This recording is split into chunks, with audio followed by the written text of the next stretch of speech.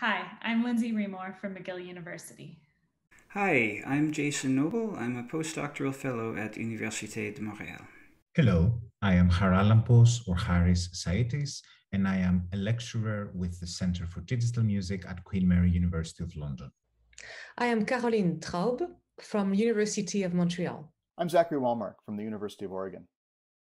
The background of a study includes text-based analysis that characterize semantic associations at the level of individual instruments and perceptual experiments that measure semantic responses to a circumscribed set of stimuli, often consisting of one sound per instrument at the same pitch. Valuable as such studies are, they do not account for the huge range of acoustical attributes that are available within each instrument and the corresponding range of semantic associations. For example, most studies use middle register instrumental timbres, yet the semantic associations with this register may vary from those with the same instrument's low register and high register. The main objective of this study is to understand how timbre semantic associations vary with instrument and register. It represents the initial stage in the creation of a perceptually validated timbre semantics database, which would include a wide range of musical instrument sounds varying on a range of parameters, including pitch, articulations, dynamics, and playing technique. In this study, we chose to focus on timbral variability resulting from changes in pitch and register. Our study is realized in the context of the International Actor Partnership, Actor for Analysis, Creation and Teaching of Orchestration, which is organized in different working groups.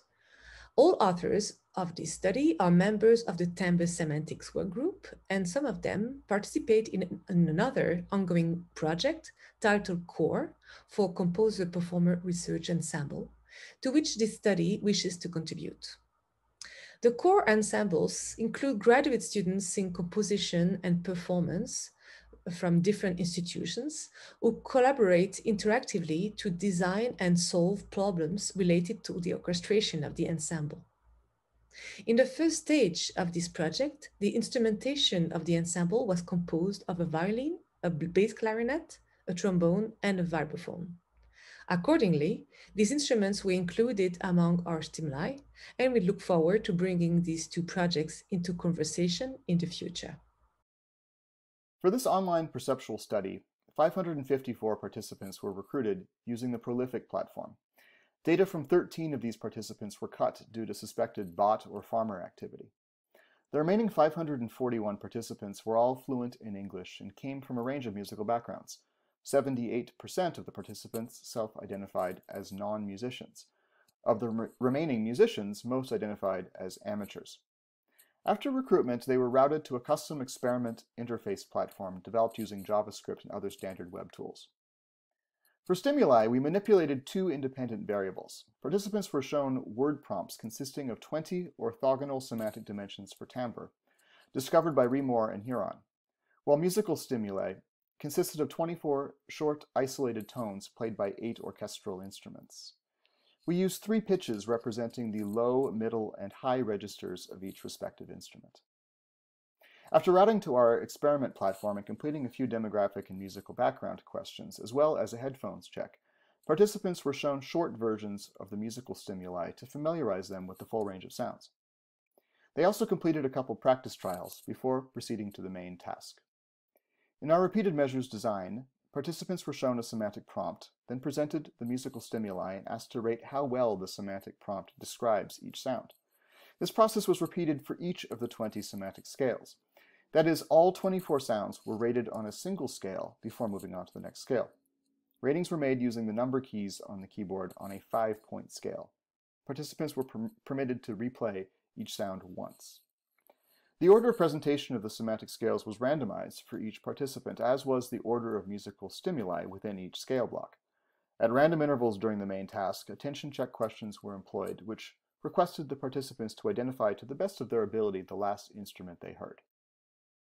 Next, let's look a bit more closely at our semantic and timbral stimuli. We derived the semantic scales used for participant ratings from the 20-dimensional model presented in Raymore and Huron, which was built from the results of open-ended interviews and rating tasks. The dimensions of Raymore and Huron's original model includes varying numbers of descriptors, up to 7 terms. In order to reduce cognitive load on participants, we limited our scales to include a maximum of 3 terms.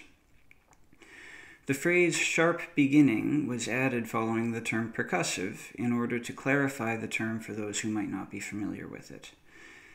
The 20 semantic scales used in the experiment can be seen on this slide.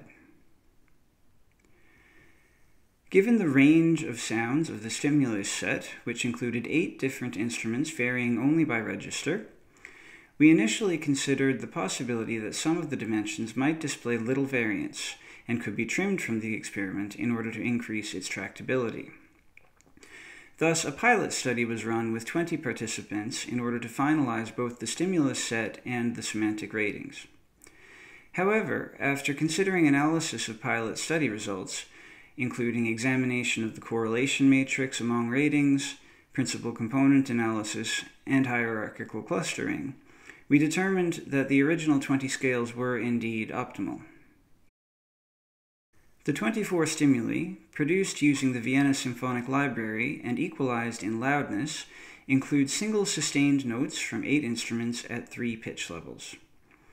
Sounds were edited to 1.5 second sustains, plus the natural decay of the sound, which varied in length among the stimuli dependent upon the envelope. In choosing instruments to be rated, we began by including 4 instruments that have been used in the Actor Project core ensembles, violin, bass clarinet, trombone, and vibraphone, with the intention that the results could inform analyses related to that project. Vibraphone sounds were bowed rather than struck to maintain consistency of impulse type across the instruments of the stimulus set. We chose 4 additional instruments to balance the range of the stimuli, provide a rough balance of the standard orchestral instrument families, and maximize the diversity of orchestral timbres tested. These additional instruments included flute, oboe, trumpet, and cello.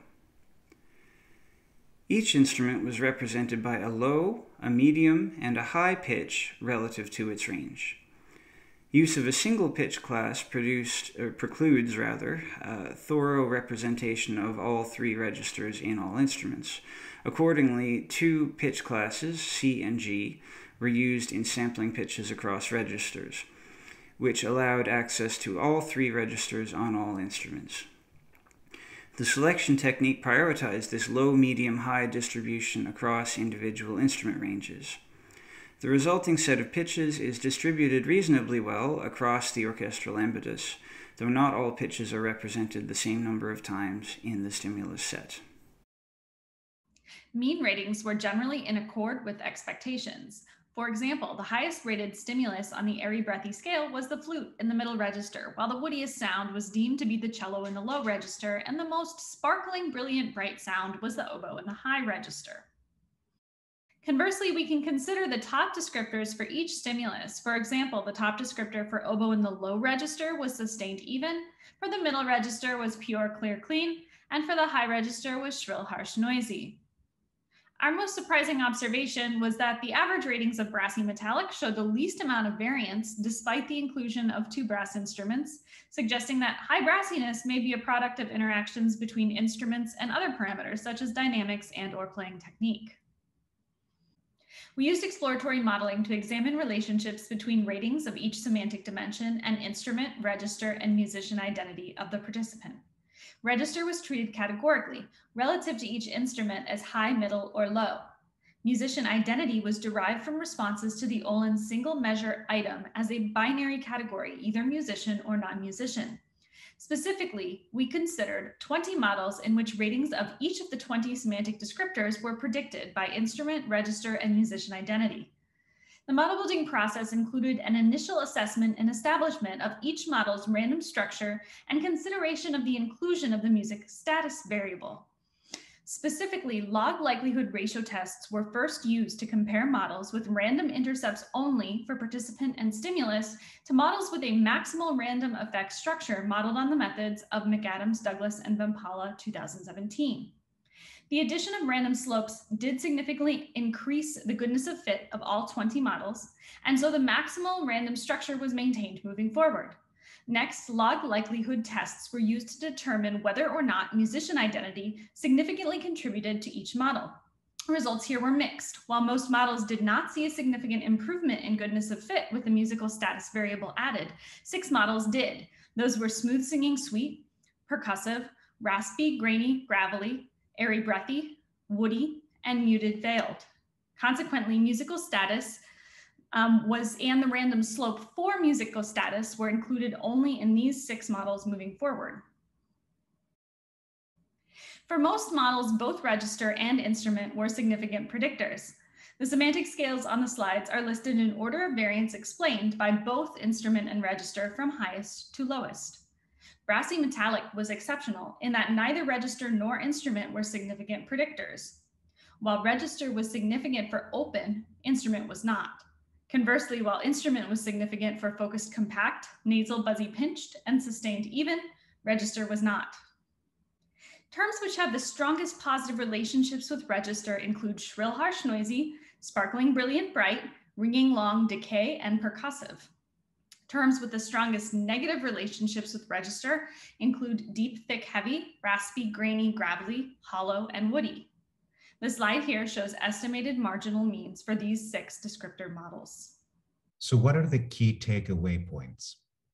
We investigated timbre semantic associations, going beyond existing work to examine how these associations vary with instrument and register in a sample of over 540 listeners. When asked to rate timbres on semantic scales, people answer with great diversity and nuance. However, general trends are evident and in line with previous findings. We found that the influence of pitch height and register on timbre semantic associations is both systematic and complex. Such findings reflect the fact that timbre functions on different scales of detail, and so does its linguistic description. There is no single timbre that fully characterizes the violin or a violin. The timbre of a violin tone depends on pitch, playing effort, articulation, and so on. Our findings demonstrate that there is no single sensory description that can fully capture such within-instrument timbral variability. Extensions of this work will focus on delineating the acoustical basis of timbre semantic associations and on examining the roles of musical expertise and cultural variation. We also plan to investigate musical stimuli of varying dynamics, articulations, and playing techniques. The investigation of these additional dimensions of musical sound that are known to interact with timbre will help expand the current dataset towards the creation of a comprehensive, perceptually validated timbre semantics database, which will include a wide range of musical instrument sounds varying on a range of parameters.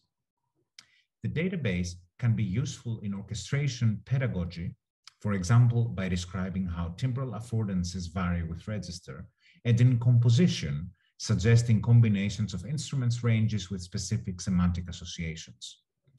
Results may help inform stimuli selection and study design in future empirical work, are relevant for music analysis and digital musicology, and may be useful for training neural audio synthesis and timbre transfer systems. Thanks for listening. We look forward to discussion.